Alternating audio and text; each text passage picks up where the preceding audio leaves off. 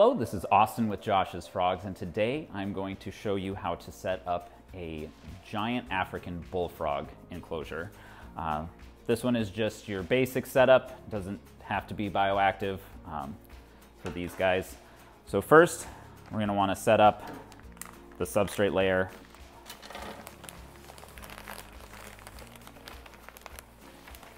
Like so.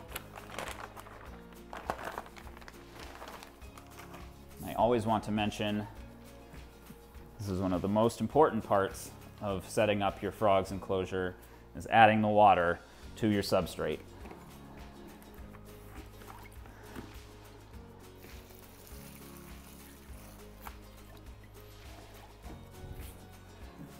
So, you want to go and add the water and mix it up so that it is pretty even throughout. I'm going to move him back here. And the saturation level that you're going to want to aim for when mixing anything that has a large amount of cocoa fiber in it is when you take a handful and you squeeze it. You can maybe get a couple of drops of water to come out, but it's going to hold its shape pretty well after you open your hand back up. So this is pretty good. I'm going to make sure that I get down in the corners, because a lot of times that's where some of the dry substrate hides. But after that, it should be good to go.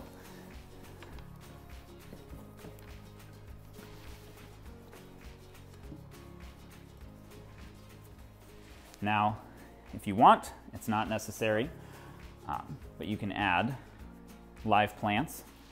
So live plants, I'm going to recommend vining plants for these frogs because they do like to burrow. And if you're dealing with a plant that has just a single stalk or a single root structure, and the pixie frog decides that it wants to dig right under that, it's going to uproot your plant, it's going to cause it to fall over, and if this happens over and over and over again, the plant is not going to thrive, and in some scenarios, it might even die. Another way you can prevent that from happening is to bury it in its plant pot, like so that it's nice and stabilized, and the frog is not going to be able to burrow itself too much into that, especially when it's a frog that's this size. And this is also just your basic setup, your first setup. You can scale up to larger, and it is recommended to scale up to larger when your frog does get to be about this size. Because as you can see, a frog that's this size, it's not going to be happy in an enclosure that's this size. You're wanting to probably, with a male, scale up to something that's about 30 gallons, which is equivalent to an Exoterra's 18-24-18, and that would be a minimum for a male. Females are a little bit smaller. This is a male. You can tell by the nice bright orange coloration right here, and by the head shape. Females are much more just kind of rounded in this species, and it's where they get the name of their genus, the pixie frog, Pixie-cephalus, small head. Next, we're going to add a water dish. Since this is going to be for a smaller frog than the one that I've been showing off, it just needs to be a water dish that is able to hold the entire frog. So at this size of enclosure for a younger pixie frog, that's only going to be about 1 inch to 1.5 inches, you're only going to need a small water dish. As the frog ages, the water dish is going to need to be increased in size. We do sell corner dishes that are large enough to hold an adult pixie frog.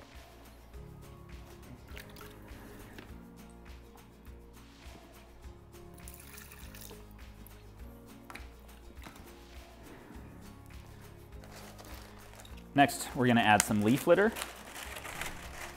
And this just is going to provide some humid hides for the pixie frog when it's still small. One of the main issues that first-time frog owners deal with is having the substrate dry out on the top and just being able to keep up with the substrate drying out with misting and going through that periodically.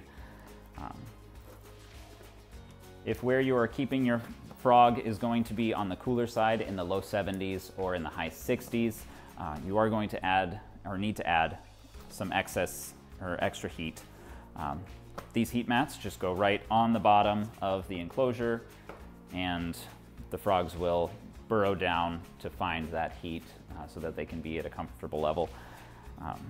But you don't want it to cover the entire bottom because it can cause too much heat, and you want to allow the frog to be able to thermoregulate on its own. When the frogs are younger, like the one that I have here, you're most likely not going to need to worry about it biting you.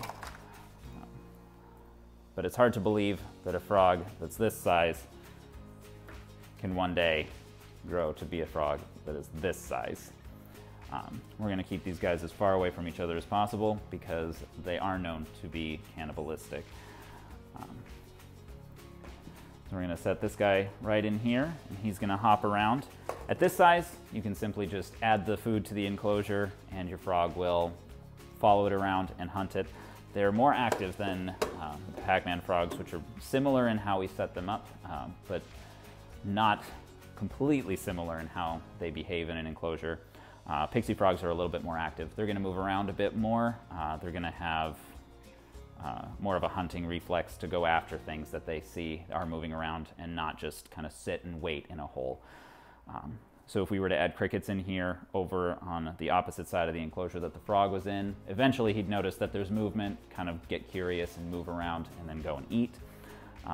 As your frog gets older though, and you want to feed it larger prey items that might be too fast for it, we do recommend feeding tongs, so things like night crawlers, cockroaches that will like to burrow and just not be accessible to the frog. We recommend a longer size tong for this species just because these guys do have very large, they're called odontoid processes. They're actually part of the frog's jaw, but they're very, very sharp, pointy processes on the bottom and on the top. And if they get a hold of you, they might be able to bite hard enough that they can even break your skin. So we want to prevent that if at all possible. So tongs are definitely the way to go when feeding your adult pixie frog something that is going to need to be tong fed. Thank you for watching this video, and I hope that now you have a little bit more information on how to set up a giant pixie frog enclosure. Thanks so much for watching this video. Here at Josh's Frogs, bringing nature to your doorstep is more than just our mission, it's our passion. We want you to have the most successful experience possible, so we're going to be here for you before, during, and after your purchase, whether that's with our captive-bred animals, plants, insects, or the wide variety of their care products on our website. You always have access to our dedicated customer service team, on-site nature experts, hundreds of free articles via our blog, and many more videos right here on our YouTube channel, so be sure to subscribe. We're always happy to help. Just shoot us an email or give us a call. You can find all of this information and more at joshsfrogs.com. Thanks again, and see you next time.